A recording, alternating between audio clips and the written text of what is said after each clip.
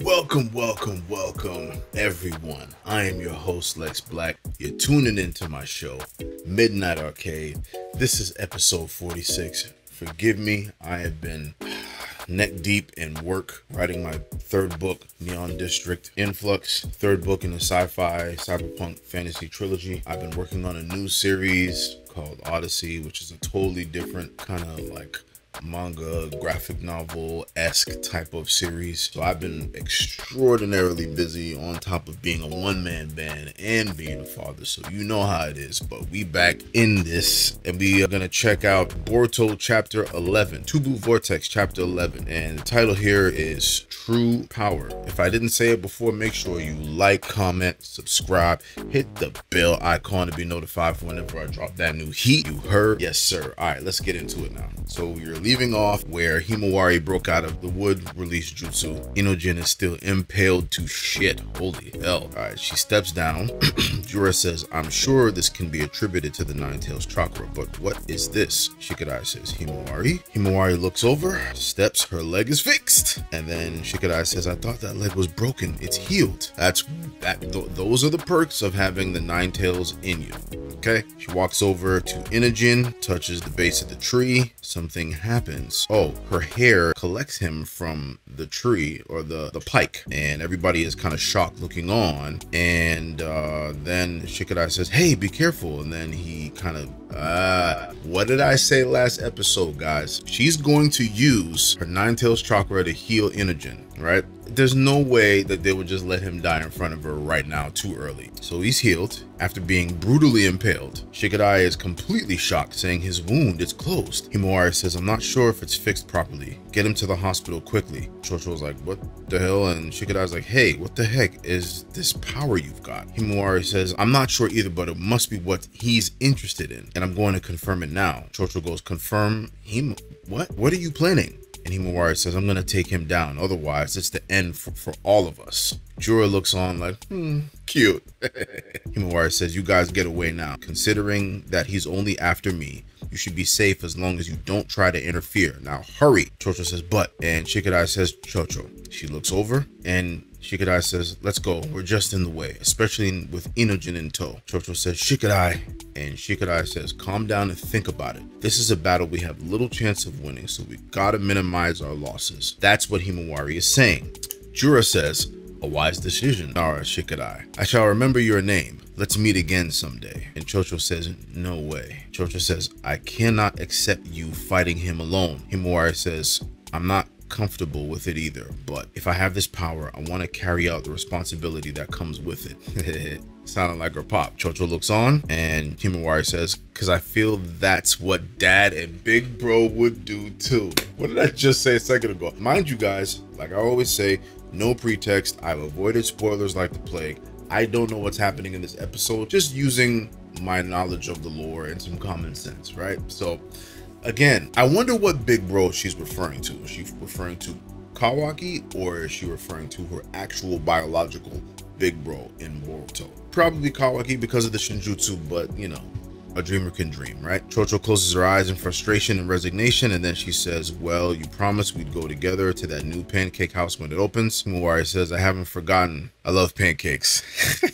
That's cute. Shikadai says, Chocho, come on. Himawari is looking pretty fierce. She steps forward and Jura says, I know that you're not complete idiots, which is why it's incomprehensible. What is it that drastically lowers your judgment ability again and again? She keeps walking towards him. And then he says, Yamanaka Inojin essentially brought about his own destruction by foolishly not heeding my repeated warnings and engaging in exceedingly reckless behavior that clearly lacked rationality. Now he's, preaching to her, lecturing her. She walks closer to him, looks up to him, and then he says, but while I do not understand it, it seems that something has caught a fire in you.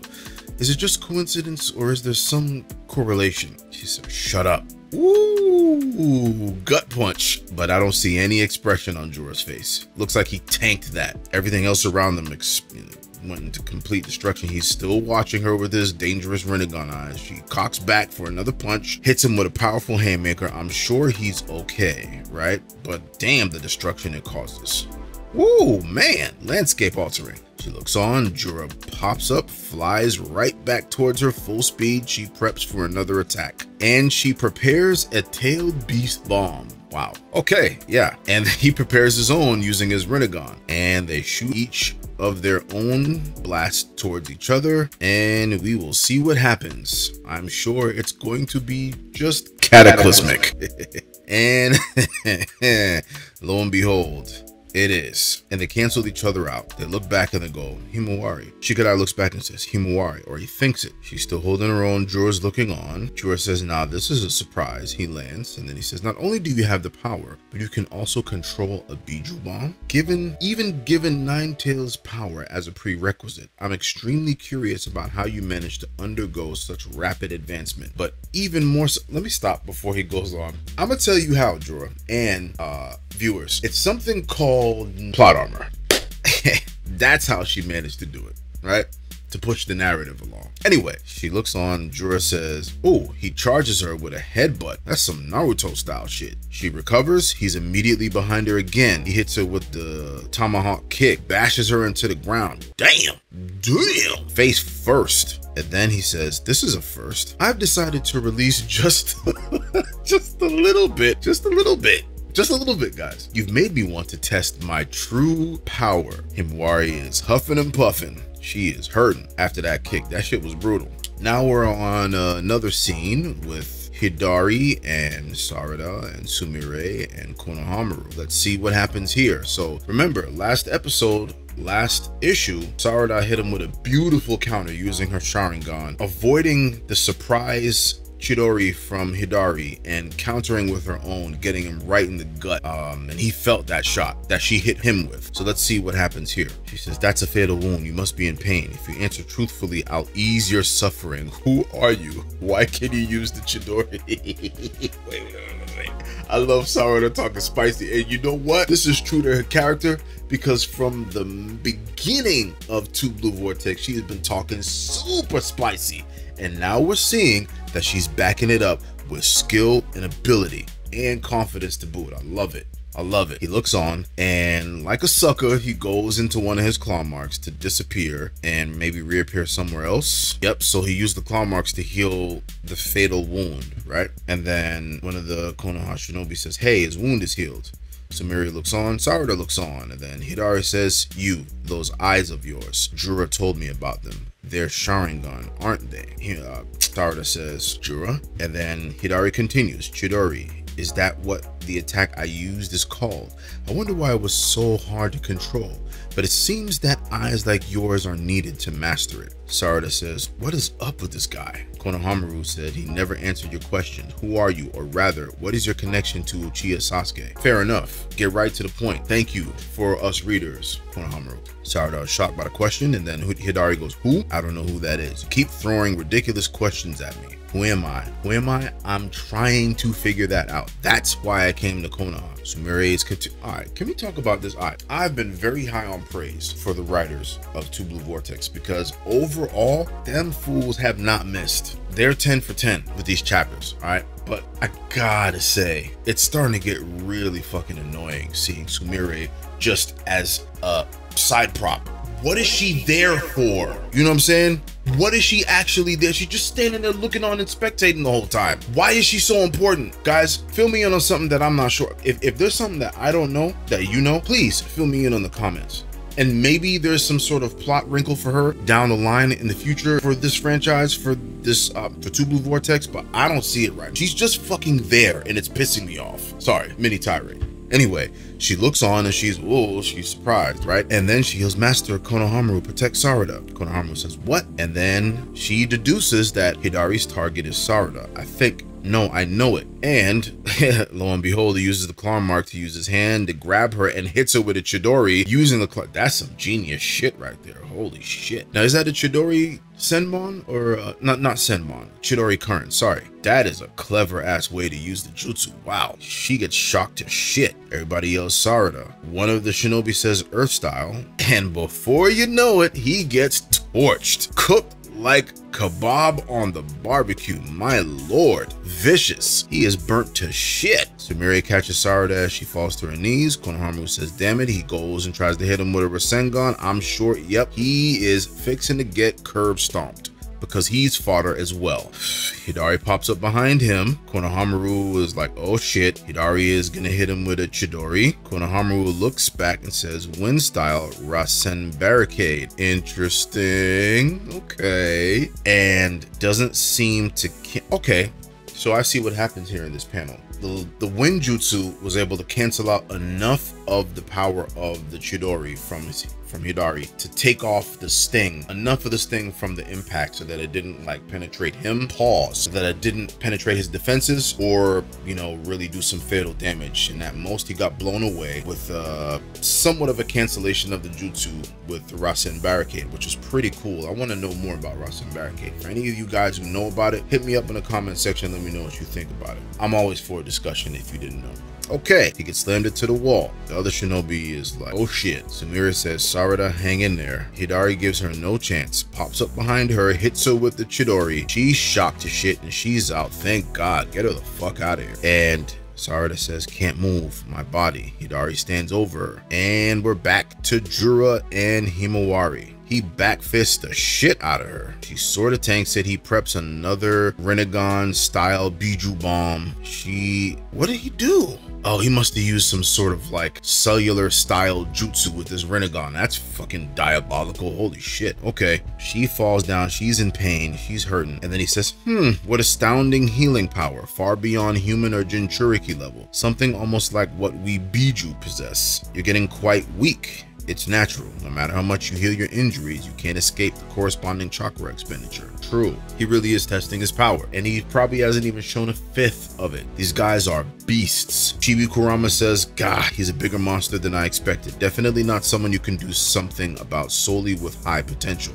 I hate to say it, but we're totally outmatched. All right, Kawaki and Delta are flying somewhere, and then Delta says, hey, could you listen without getting mad? This guy just beat the crap out of you, so what's the point of going there? Kawaki says, because I can't not go. I'll do whatever I can. Delta says, that's my point. What can you do? Can we stop for a second? Okay. Because all throughout Two Blue Vortex, Kawaki's been getting curb stomped. And Boruto made it very clear, and just got an idea. I feel like Boruto's gonna recover enough of himself, of control from Momoshiki, to make a nice hero's entrance to save his sister. I think that's what's gonna happen, because Kawaki's gonna arrive on scene. He's gonna try and do something, and with his skills and his abilities with the Daikokuten and, you know, his Ishiki 2.0 skills, he'll be able to throw Jura off for like a split second or so, but then he's gonna get punched out of the scene somehow, some way, and then Boruto's gonna come in. I think that's what's gonna happen. Let's see though. Okay, prematurely, but I was right. Guys, I promise you I didn't read this issue. So they sense somebody coming and Boruto's flying towards them. And he's flying directly to, yes. What did I'm nice at this. I am nice at this. I am nice at this. He swoops in and saves his baby sister, catching Jura off guard. Hidari says, I have no idea who I am, but somehow the one thing I did know from the get-go is you, Uchiha Sarada. So I ask you, who are you? What will I gain if I devour you? Sarada says, huh? She sees a toad. Sharp eyes there, kiddo. The toad is looking on, and then he says, in position, Uchiha Sarada's location is confirmed. The symbol is square. Looks like he's yep, he's using Flying Raijin. He pops out of there, pops back into the scene where Sarada is. He has Himawari in tow. He blitzes Jura, cuts off the wood release jutsu that's about to absorb Sarada. Everybody looks on, including Konohamaru. Boruto lands. He lands like he ain't worried. Swag. I love that. Jura looks on and says, you crafty thing, Otsutsuki, Boruto. And that is the end of the chapter, friends. That's the end of the chapter. I think that was pretty good. Full of action, full of implication, full of wonder. A couple things happened that I liked. They got to the shits. Himawari was showing some of her ability, but also showing the limitation and the lack of experience of her using her Kyuubi chakra and her Kyuubi ability to fight these guys. These guys are on a totally different level. And as a continuous supporter of the OGs, I always gotta kind of wonder, What would Naruto do if he were in this situation and he had Kurama with him? Now, I know that, the parameter for power scaling, and when he last fought Ishiki, it was a struggle. He had to go in Baryon mode in order to sun dude, and he did that brutally. But because he's had so much experience with Kurama, and if he has a second chance of getting some of his chakra back, I think Naruto would fare well because he's Naruto and he has a lifetime of battle experience.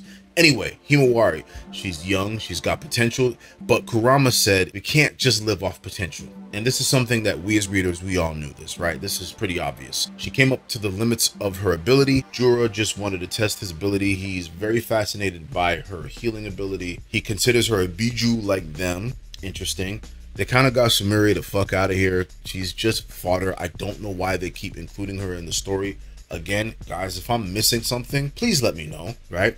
We see Sarada getting caught off guard by Hidari, but here's the thing. Hidari is using the claw marks and he's combining jutsus, and he's using them in incredibly brilliant and intelligent, innovative ways to neutralize the people that he wanted to neutralize to get to his target, which is Sarada. But then, lo and behold, Boruto flies in to save the day, right? And he does it before Kawaki gets there. Remember that little prediction I made before we read on in the panels, and it turned out that for the most part my sequence of events was relatively correct and on point. So Kawaki again does nothing, Boruto does everything, and if we're comparing the two of them, and I'm really curious to see how things unfold. It looks like Konohamaru isn't complete fodder after all. Yes, he got blown away, but he was able to negate enough of Hidari's Chidori to make it so that it wasn't fatal to him. He just got blown back a little bit. He'll get up, he'll be alright, dust himself off, he'll be ready to go again. He'll be alright. Hey, niggas get shot every day, B. He'll be alright.